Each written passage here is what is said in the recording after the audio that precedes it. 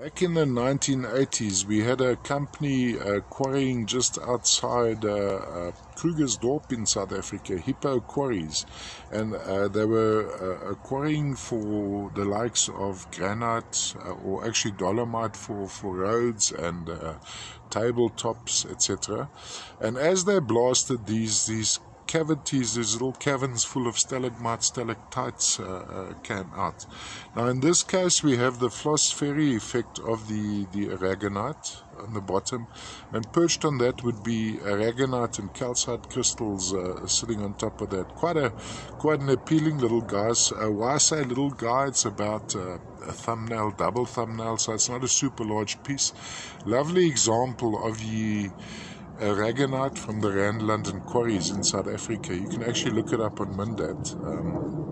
This would be material collected in the 1980s. Of course, we don't want people running around breaking up caves to get these things. They are similar internationally, but just quite a lovely example of the old Krugersdorp, Rand London quarries, aragonite. Little two forms. I think on the cross section, not as yellow as the ones from Mexico, for instance. Ones from Mexico have lovely patterning, or even the Peruvian ones. Some of them are even pink, rhodochrosite maybe even. But this is just aragonite, and then on top would be calcite or another generation of aragonite, different crystal form, of course.